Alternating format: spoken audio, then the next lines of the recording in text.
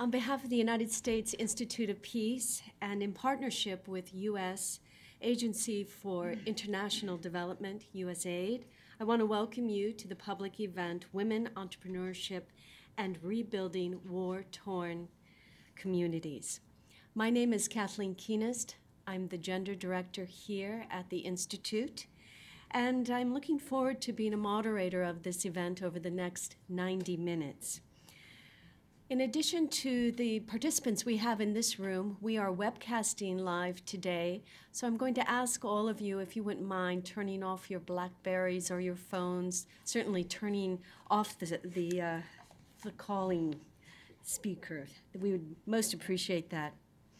Also, if you are joining us by webcast today, we would love it if you want to join in on the Q&A session by emailing any questions to our speakers and discussants today at gender@usip.org, and we will certainly be able to collect those, and during our Q&A session today, we will hopefully be able to read those.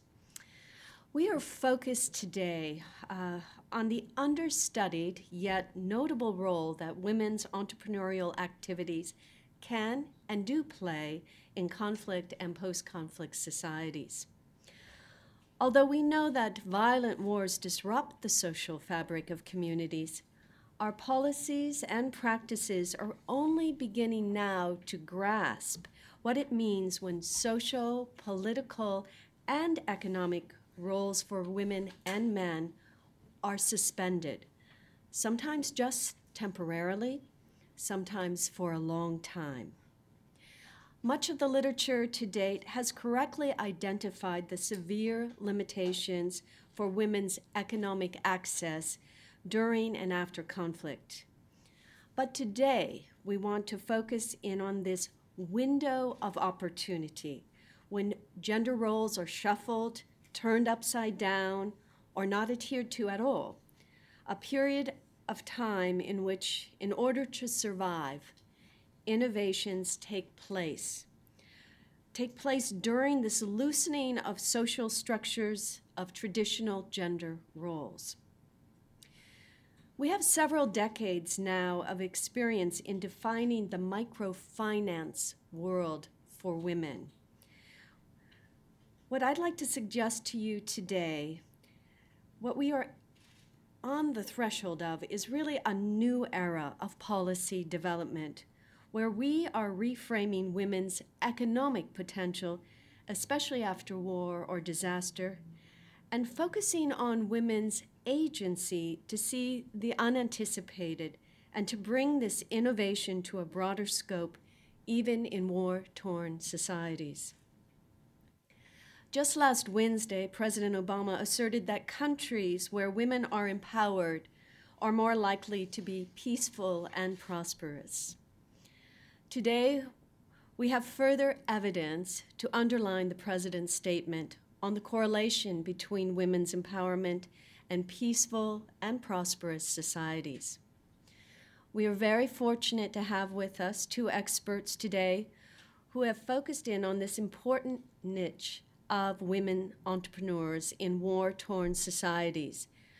These women who are reshaping business as we know it, a landscape that stretches far beyond the micro-lending niche.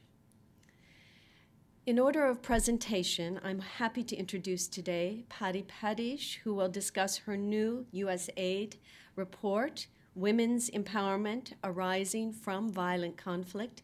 It is available on the table out beyond the doors here, as well as it will be on the website. This study draws upon 125 women's life stories to examine factors shaping women's agency and local recovery processes in 4 conflict-affected countries. I also want to introduce Gayle Tzemach Lemmon, who will present her findings from the widely acclaimed New York Times best-selling book that she authored, The Dressmaker of Khair Khana, 5 Sisters, One Remarkable Family, and the Women Who Risked Everything to Keep Them Safe. I've asked both of them to speak for about 15 minutes, and then we'll ask my colleagues here today from USA to weigh in on the issues raised. Borany Penh is the Senior Economic Advisor in the Office of Afghanistan and Pakistan Affairs. She has been a real partner with USIP in bringing the panelists you see in front of you together. So I want to say a special thank you to Borany. And Stacey Young, who is USAID's Senior Knowledge Management Advisor for Micro Enterprise Development. She comes to us today. We thank her at the last minute because Karen Groen was ill today, and we really appreciate your effort in being here. So without any further delay and really getting us into this conversation, and I want to emphasize we have purposefully allowed a lot of time for Q&A because I know within this room and abroad there are so many experts who can weigh in on this, and so we expect at the end of the presentations and the end of the discussions for you all to take the mics with comments and questions as well. So first of all, I would like to welcome Patti Petesch. Patti.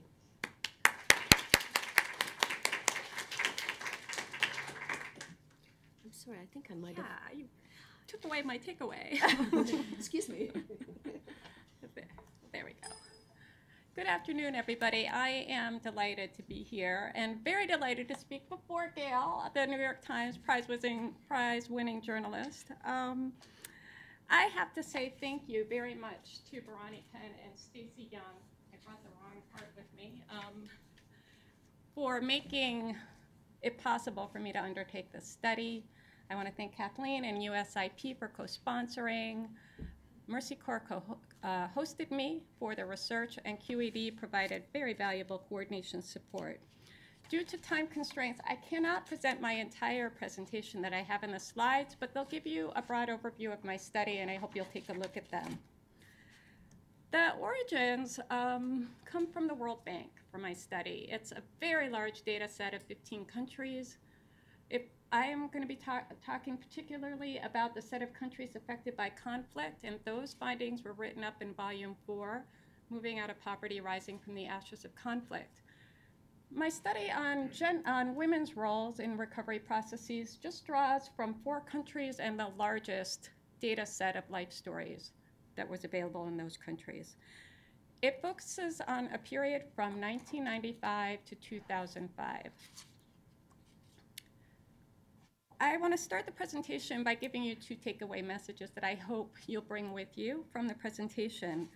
The first is that the women who are living in communities that were directly affected by violent conflict rated more highly on empowerment measures than the women who are living in communities that were not affected by conflict in these countries.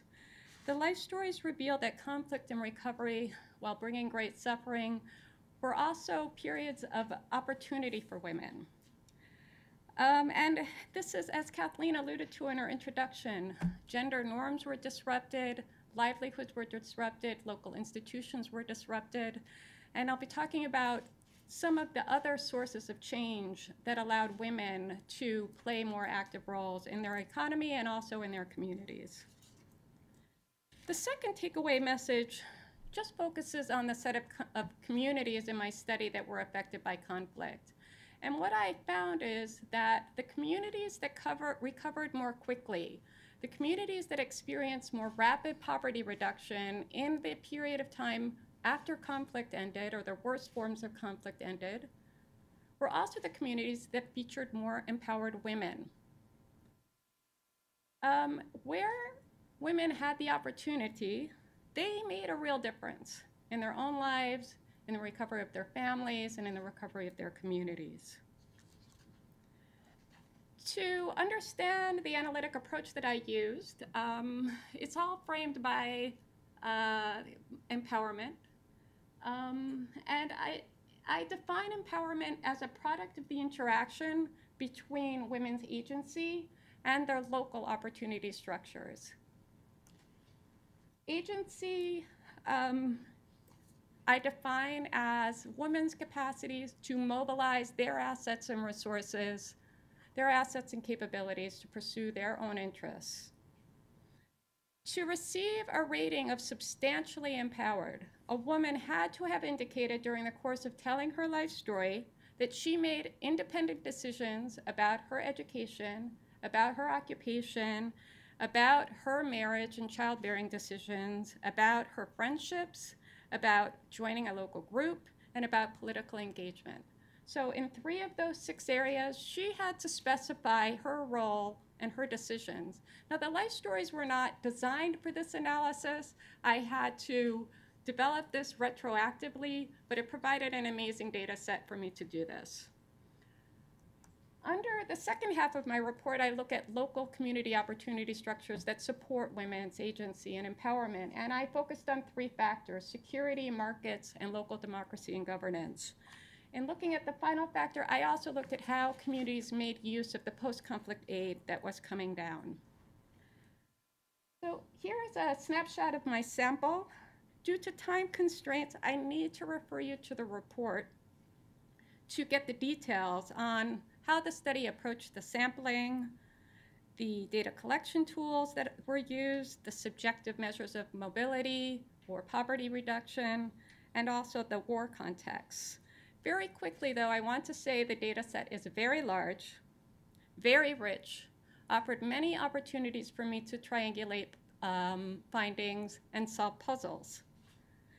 Nevertheless, the sample design is uneven, and so I hope this study encourages more quantitative and qualitative work in the future on these set of issues. So this slide compares the women's empowerment ratings across, I'm sorry, I just found out today that I would have PowerPoint capability, so you're gonna have to hang with me. I don't have time to present on all the slides. So this slide compares the women's empowerment ratings across the 4 countries, or more specifically, the share of women in each country data set that received a rating of substantially empowered. What emerges are important commonalities and differences between the countries. Most women had little education. Significant numbers worked during childhood. As adults, a large majority of these women were economically active prior to the war, as well as after, mainly moving in and out of farm and non-farm work. Generally, they described their family life as harmonious, although there were important exceptions, and quite a few mentioned participating in at least one group. However, the women from the Philippines, and there the study is set in Mindanao, the autonomous region of Muslim Mindanao, and they were the most educated, controlled the most assets, they enjoyed the most respect and support in their family, they displayed the most advantageous social capital. This surprised me, and I hope you'll dig into the paper to find out what's behind this very strong agency in Mindanao. When I look across the assets and capabilities of the women, 4 big messages stand out, and today I'm going to give you 2. I can give you the other 2 in the Q&A if you'd like. One very important finding for me was that the dowry practices in Mindanao and the inheritance practices also in Mindanao and in Indonesia gave women control of substantial assets, physical assets, land and houses, and sometimes businesses that were passed down to them that they controlled and they intend to pass on to their daughters. These assets were very important to understanding their recovery and their resilience, and also their important economic roles and their status in the household. The second big dimension is on women's economic initiatives and their coping mechanisms during conflict. They were compelled to do this. But in the wake of conflict, they often pushed this further in many communities. Sets of forces contributed to this. One that was very important is that in post-conflict aid, a lot of new infrastructure, electricity, water, and roads came into communities that did not have these services. Women not only found their household burdens becoming much lighter as a consequence of the infrastructure, but it freed up time and it made it easier for them to grow their livelihoods. for the first time, women were selling prepared foods and cold drinks from their refrigerators, and therefore could earn much higher profits. And there were examples like this across the communities, how infrastructure made a real difference in their lives. The fourth part, I have to skip, and maybe I just leave the slides because my time is limited. The fourth part of the report examines local opportunity structures. And it looks in particular at a subset of communities that I call the superstars. And to be labeled a superstar, you had to get your community to recover fast, and lots of poverty reduction happened in my superstars. Secondly, almost all the women who were interviewed for their life stories received very high ratings of empowerment.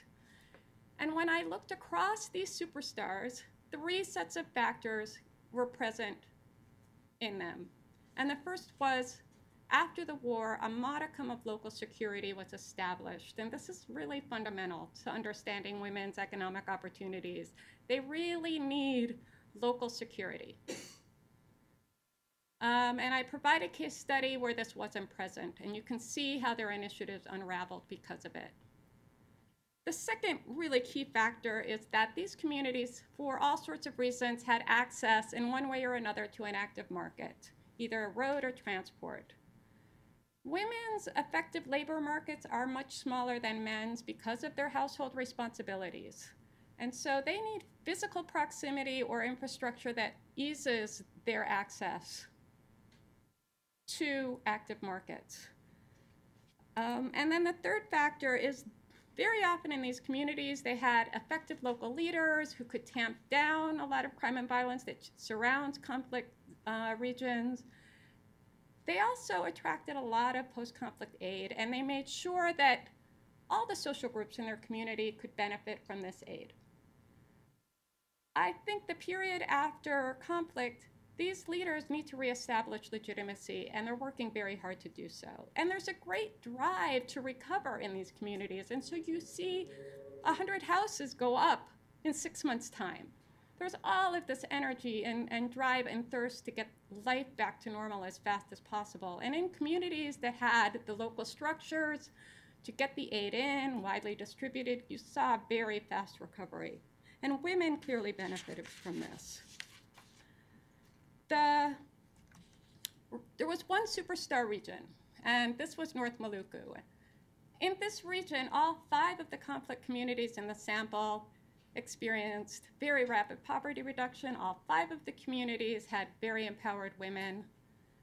And this is a special context of a short conflict, 11 months, and then full peace. It's a special context of strong economic growth. It was a very diversified economy on North Maluku, including in agriculture. They were exporting spices on international markets.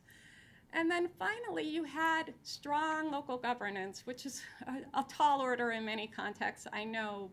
But they also had very effective decentralized, participatory, community-driven post-conflict aid.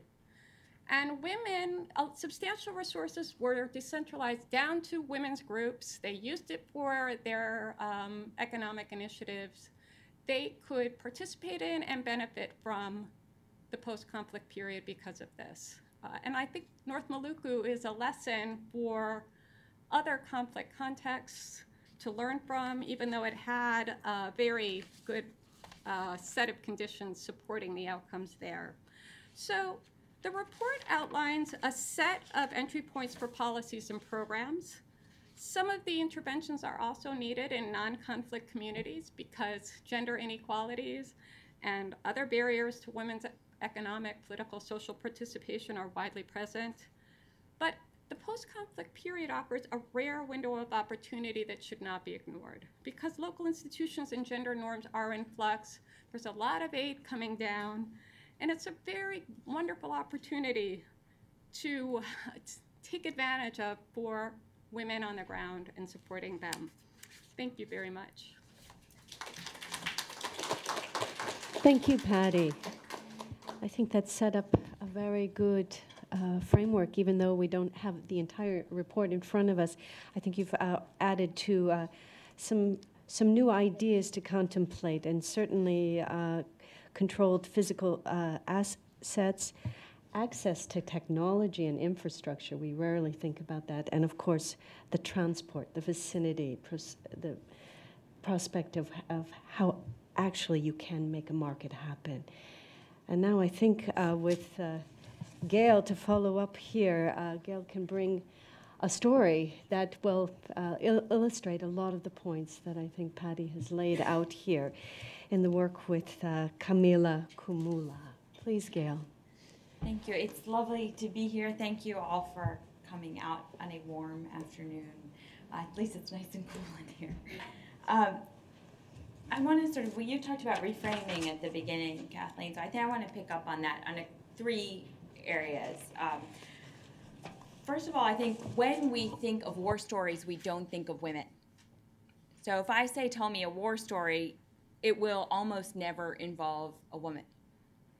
And that is part of why I wrote The Dressmaker of Khair Khana, which tells the true story of a young woman whose business created jobs for women all around her community during the Taliban years. And I'll tell you a little bit about how I backed into writing this story. I went to, and I talk about this in the beginning of the book, I went to Kabul from Boston. I was in my second year. I'd been at ABC News and then went to business school, quit journalism as my day job and went to business school. And I was really befuddled at the beginning of journalism's business school because people were using nouns that were verbs and verbs that were nouns. I had no idea what in the world I'd gotten myself into. But I went to business school because exactly as Patti was just talking about, and as Kathleen mentioned in the beginning, economics is where the action is. That is what makes the difference in women's lives and in families' lives. And so I went to Kabul to write a story for the Financial Times about women entrepreneurs. And the guy at Dulles Airport said to me, I have no idea why you're going for a couple of weeks because that will take you about half a day to interview women entrepreneurs. And I think that's what everybody thought, right? And so I ended up actually at the offices of Mercy Corps on a very cold December afternoon meeting this young woman who was telling me about how she had given up the opportunity of a job with the international community that would have paid her about $2,000 a month because she was going to start her next business. And she said to me, you know, money is power for women. And earning an income earns respect. And that is incredibly true in a traditional society like Afghanistan. And she said that honestly, I really believe that why I'm starting this next business, which is a business consultancy that's going to go all around Afghanistan and teach entrepreneurship skills to men and women, is because nothing will get our society out of all of the decades of conflict like economic stability. And that it's business that will make the difference long after this set of internationals leaves Afghanistan. So I looked at her at that point and I said, well, you know, I'm barely 30 and I'm pretty certain you're not 30. So why in the world and how in the world do you know this much? Why are you so passionate about entrepreneurship? And she looked at me as if it were the most natural thing in the world and said, well, Gayle, I had this great business under the Taliban. And it was actually the Taliban years that made me an entrepreneur, to your point about the opening of opportunities for women, because I was supposed to be a professor. And I had just finished 2 years of teacher training, and I was planning to go to work and go to university and then go to work, and everything went away. And I had absolutely no ability to do anything I'd ever been trained for. So I did the one thing I still could. I became an entrepreneur. And it turned out that this business that she started, and I talk about in the book a lot of sort of how there were so many obstacles to overcome. First of all, she didn't know how to sew, right? Because I think like so many educated people, she had never bothered to learn the skills her mother had been trying to teach her. You know, you should learn to sew, you should learn a marketable skill. She said, oh, I'm going to class, I'm going to university, I don't have time for that. And then came the Taliban years and everything else was closed. So that was a big obstacle, obviously, to get around. But she did it because I think like all good entrepreneurs, she looked around and saw the set of circumstances she faced, which is, okay, I have 5 brothers and sisters at home who are counting on me to survive. And there are a couple market opportunities, to your point about market linkages. First of all, male tailors cannot sew for women anymore under the Taliban rules. Second of all, women can't be in offices, they can't work, they can't go to school, they can't do anything outside, but we can work at home. So there's an opportunity. And the third thing is there is still a market for dresses, and it's even better market for people like us because all the wealthy people have left Kabul. So everybody who had money, who used to be buying fancy dresses imported from China and Pakistan and Iran, were no longer there. So the market for dresses was for kind of cheap, handmade goods. And at GayleLemmon.com, at my website, you'll see the book trailer has some pictures of those dresses in case you're interested. And the reason why there was still a market was because no matter how bad things are, women still want to look good. Right? And that is as true in Taliban-era Afghanistan as it is in Washington, D.C. So these young women, they found a market opportunity. And so she started this dressmaking business under the Taliban that ended up creating work for women all around her neighborhood. And it created jobs at a time when there were none, and hope in a city that was really starved for it. And I honestly was shocked when she started telling me that it was the Taliban that made her an entrepreneur in many ways. She said, you know, war brings us terrible things, but it also uncovers opportunity. And this 5 years I spent bringing the Dressmaker of Khair Khana to life, I think really taught me so much about the fact that even I had seen war stories as men's stories. And here was a story about women who had made sure there was a community to go back to when the conflict was over. And, you know, I think that that ability to find opportunity in even the most grim circumstances is what entrepreneurship is about. And women do it every day in communities all around the world, and almost no one pays attention. Which brings me to the second thing I want to talk about, which is that I think we see women as victims of war to be pitied rather than survivors of war to be respected. And this has real economic ramifications because you don't invest in victims. Now, I went to Harvard Business School. I never saw a class about investing in victims. Right? I mean, you see a class about investing in assets, investing in survivors, investing in resilient economies, but nothing about investing in victims. And the narrative about women are sort of helpless and don't have agency is absolutely divorced from the reality you see on the ground. Because when you spend time, as so many of you have, in tough parts of the world, you see that women just get on with it because they have to. For the same reason that single parents here, often single moms, work 2 or 3 jobs or whatever it takes to make sure that their kids are fed, women in conflict, because they're the population you have left, because they're the people who are not off fighting, maintain the economy. And they make sure that kids are fed and kids survive.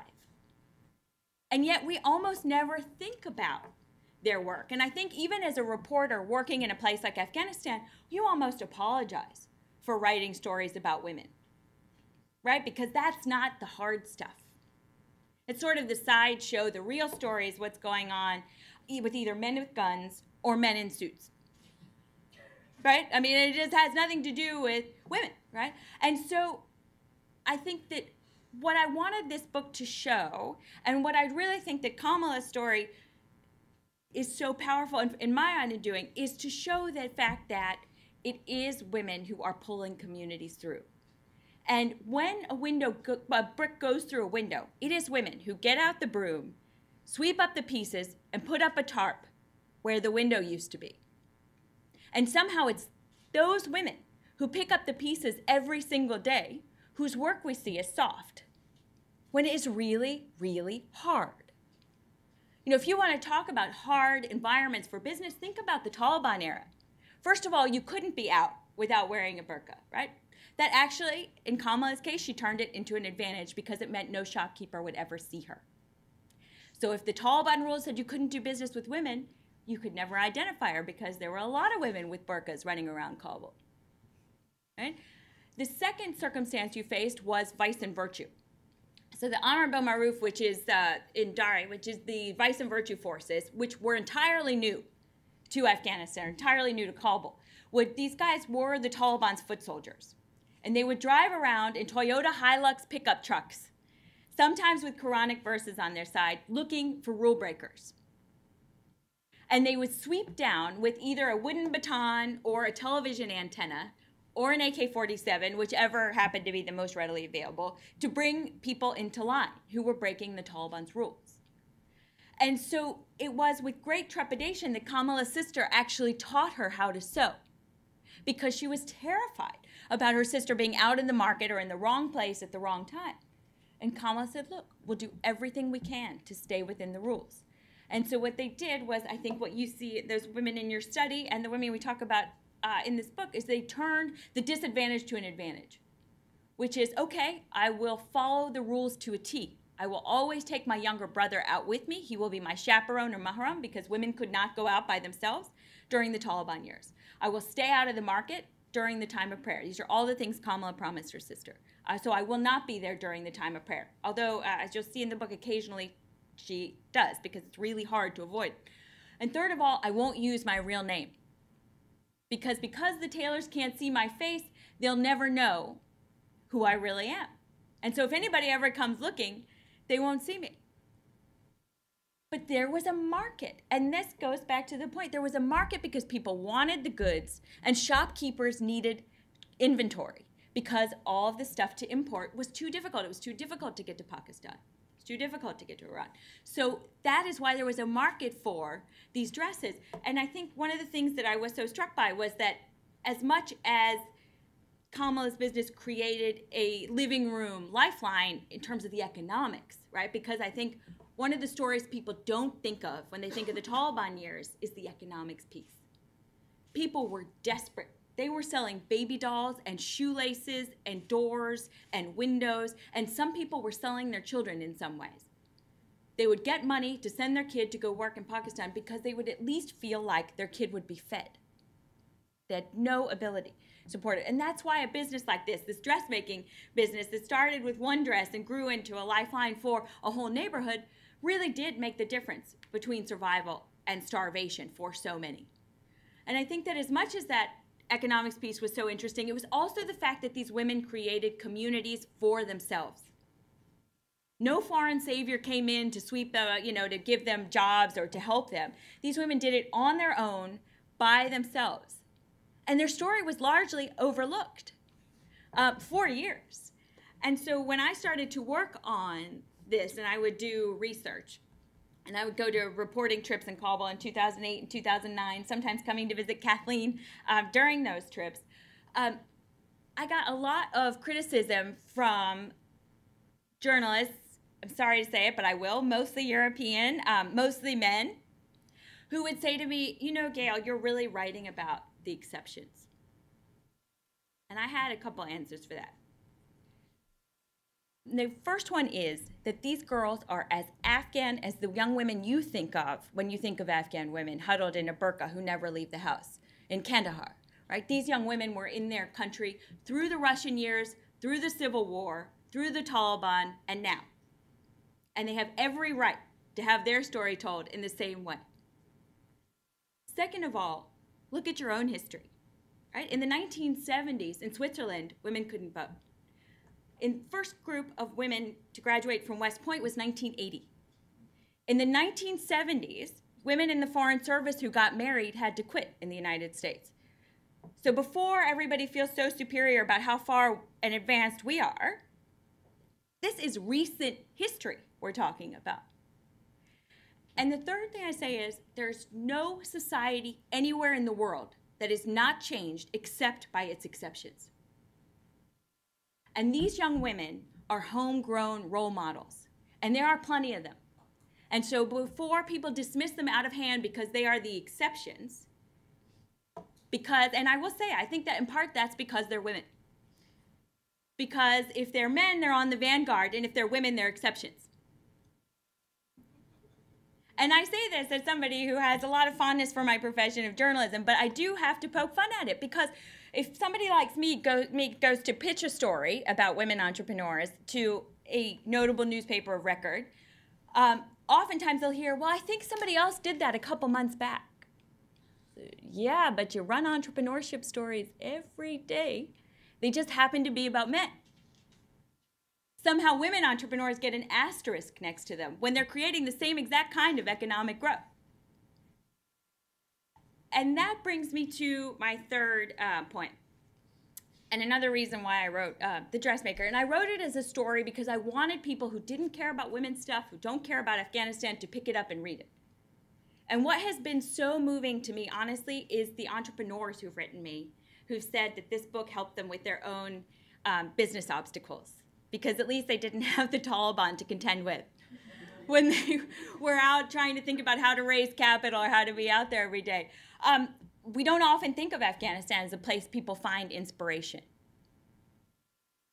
Right? And yet it is these stories of women who are going around the obstacles and exploiting every single opportunity, not just for themselves, but for their whole community, that I think shows the power of the human spirit to overcome almost anything you put in front of it. And if it happens to be women who are doing it, so much the better. But I think that, my third point, it is that we aim low and small dollar when it comes to women. If I say microfinance, you think of women. And if I say entrepreneurship, you think of men. And yet, women are capable of so much more than micro. And in fact, we get them to the point where they understand the power of business. And then how do you grow out of micro? It's really, really difficult to grow from micro to small, medium, larger enterprise. And that's honestly and truly why I purposely did not write about microfinance, because it is a wonderful tool. I have interviewed a lot of micro entrepreneurs who really are alive and thriving and economic contributors only because of microfinance. It is a powerful tool. But we have somehow confused a solution with the solution when it comes to women. And we don't do that for men. So when I first went to a couple of these countries to write stories for the Herald Tribune or for the FT about women entrepreneurs, I cannot tell you how many international officials said to me, well, Gayle, we don't have women doing small business. We do have a couple women selling cheese by the side of the road. So maybe you could go interview them. I swear, I could not make that up. Right? I mean, that's a true story. And so when the story ran, it was a weekend business cover in the International Herald Tribune. I said, oh, just in case you're looking for women for your next investment conference, here are a couple, one of whom is running the country's largest advertising agency. Another of whom is creating jobs in a textile business that has received almost no support from anyone outside a woman that she cleaned homes for who sent her a 20,000 euro loan. And that's how she got started, because she couldn't get capital at the beginning. So, you know, I think the story of Khama and the power of business to create hope, even at a time that was really drained of it, even during the Taliban years, when every obstacle was against these young women, shows that this is a powerful example of the power of entrepreneurship to change lives and the power of women in business to create change on the ground. And the fact that women could be breadwinners during years in which they couldn't even be on the street shows you that if you can give women just a little bit of support and investment, it will go a long, long way. Because women are not just collateral damage when it comes to war, they are contributors when it comes to peace. And I hope that the Dressmaker and the conversations we have go a little bit of a way to changing the discussion. So thank you so much.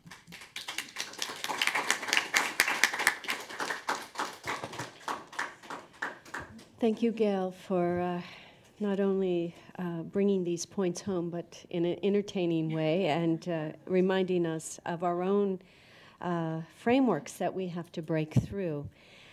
And in doing that, Borany, I'm going to ask you as a discussant if you could help look at this confusion that Gayle is talking about, a solution with the solution, and help give us some policy guidance on moving forward. Good afternoon. I'm pleased to be here, and thank you, Kathleen, for joining us in this event and hosting us here at USIP's beautiful facilities. on the mall. I think it's just wonderful to sort of capture the kind of work that you're doing in physical form. And I'd like to thank Patti and Gayle for their comments too. They have different styles and they're presenting different cases, but I think there are many common threads that we want to push on. Patti's work I'm very familiar with because she came to us, Stacey and I, and said, I've got all this data from the World Bank and we want to do a gender analysis on it. Could you help us? And so we agreed to it. And it's been a year, I think, in the making, and since I was partly responsible for it, I don't have any other comments, but besides to say it's a great study, read it. But that's a bit biased, and I would go into more detail about that. The event, I think, is very timely also because we have, at the World Bank, they do these annual reports called the World Development Report, and this current year is on conflict, and the next year's is on gender. So I feel that we are sort of at the very intersection of those topics, and is just so very important to really understand at many different levels, analytically, programmatically, getting those issues to be very well understood by the international community. I wanted to acknowledge Gayle's comment about economics is where it is. I find that very refreshing, since most people think that economics is a very dismal science. And then to say, this is where it is and this is where we should be moving on. And as an economist, a program economist, I find that very refreshing, since we are sometimes relegated to the very technical level where it's not so exciting. The cases that you've heard this morning shouldn't shock you. There are many cases that have been presented in other countries where women have played such a pivotal role in their nation's recovery. And I cite here Rwanda, Liberia.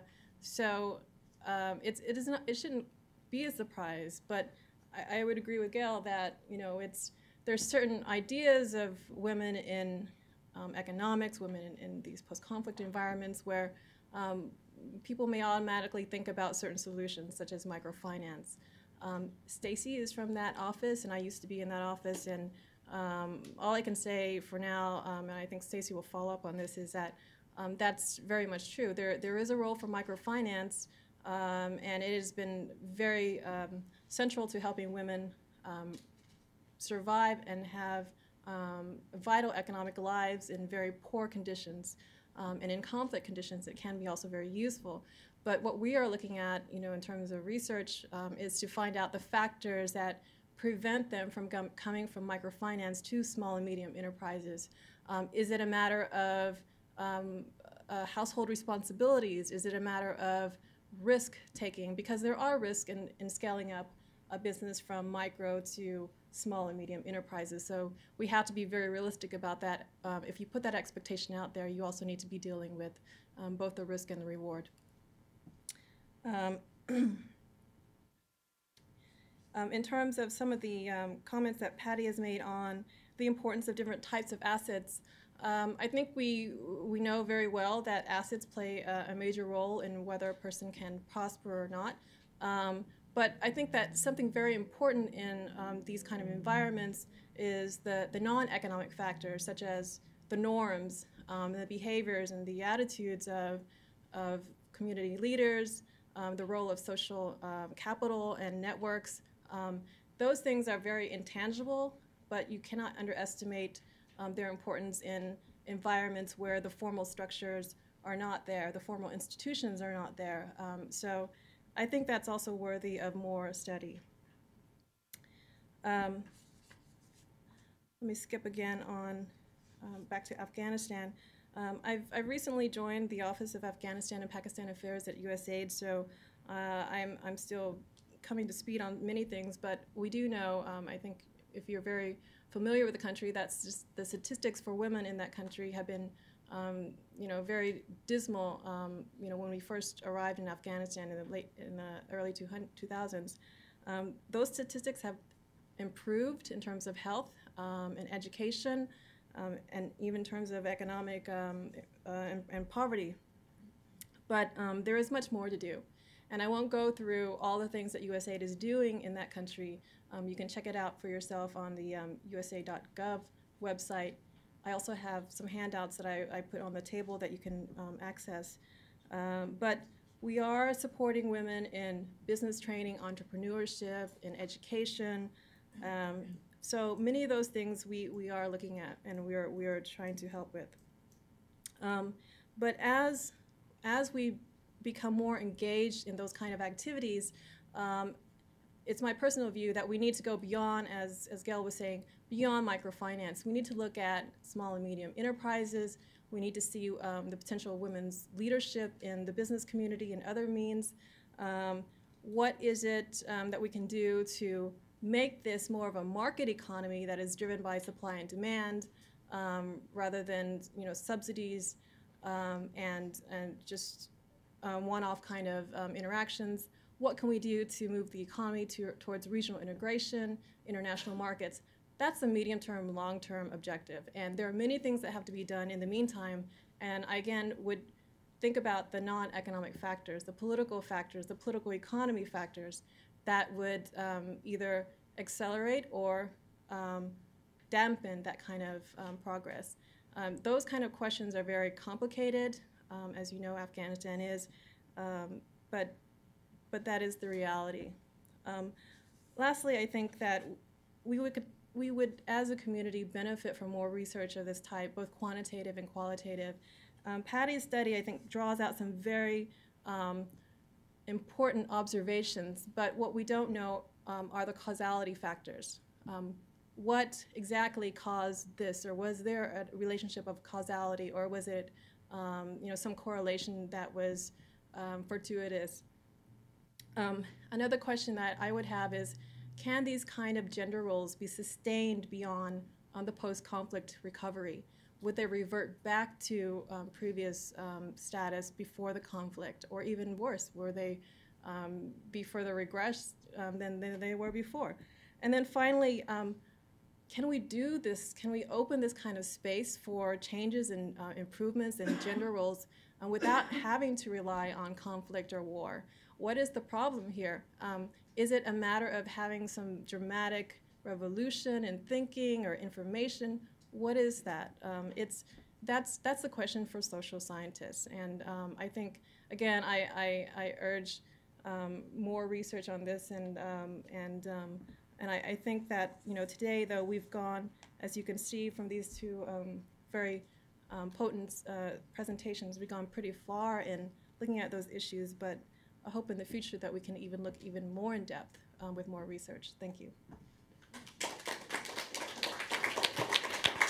Thank you, Borany. And now I'm going to turn to Stacey Young, Senior Knowledge Management Advisor at USAID in Micro Enterprise, and help us bring this into focus a little further in terms of the policy question. Sure. Yeah, and thanks for identifying that as a key issue, because that is, I think, for those of us at USAID, where the questions emerge. What of these findings of these two really interesting studies, what are the implications for what donors can influence, and what are the things that donors can't influence? So looking, for example, at the lists that both of you generated of conditions that need to be in place in order for openings to occur, and then for women to be able to achieve different and better outcomes for themselves than were the case before. When I'm thinking of this from a donor perspective, I'm thinking, okay, well, we can't really go out and catalyze conflict, right? That's not really our job as donors, and I don't think anybody would say that that is the best or most efficient or effective path to the kinds of changes that you're both highlighting. But I think that there are some implications for what donors can influence that both of you have identified. Both of you talked about, for example, the importance of active markets, and certainly donors can play a role in facilitating the development of dynamic markets. This is work that we know how to do, even if we don't always do it as effectively as possible. But that is something that we know how to do. But I think what you identified as an area that really does need more attention is how to do that in a way that benefits women. And I think that there there are some real keys here to why in international development we haven't gotten more traction on women's empowerment and breaking down gender divisions than we have. Patti, you know, because of our conversation over the past week about your study, that when I see the policy recommendations that you've made for donors, there's a lot there that's familiar. There are things that we've been saying for a long time about what we need to do in order to produce better outcomes for women in a variety of contexts, whether they be post-conflict or not.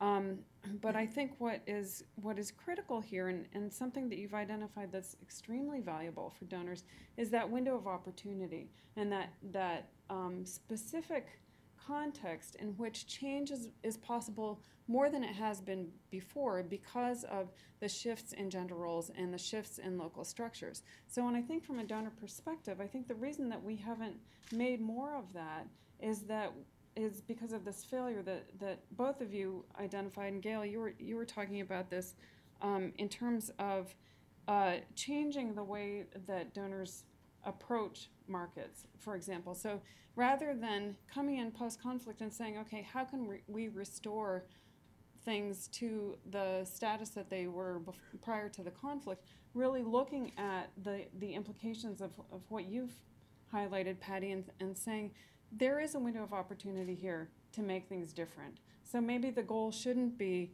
getting back to where things were before, but maybe really what we should be focusing on here is this brief window of opportunity, understanding it better, understanding that in this moment, using the approaches that we've identified as being the ones that would be helpful on the gender front, using those can gain us more traction at this particular moment, and understanding the temporal nature of that opportunity and the urgency with which we need to seize that opportunity at that particular moment. So really that requires us to look differently at, I think, what our role is in those particular moments. Again, looking forward and seeing a window of opportunity vis-a-vis gender outcomes, as opposed to saying what's needed here is to restore things to the way that they were prior to the conflict.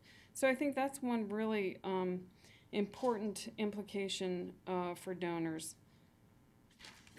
I wanted also to just circle back around, as Borany suggested, to this question about microenterprise and microfinance and its relationship to small and medium enterprise. And I really appreciate the thinking that has been done now in the comments that all three of you offered regarding women's role in small and medium entrepreneurship. I think it has for too long been the case that microfinance and microenterprise development have really been used as kind of a gender ghetto. That's sort of women's thing. As long as we've got microenterprise development covered, we've got women covered, and we don't really have to think about women's role in other parts of markets. And I think that it's exciting to hear you talking about women having an active role in small and medium enterprise and ways that we can help to expand that role for women.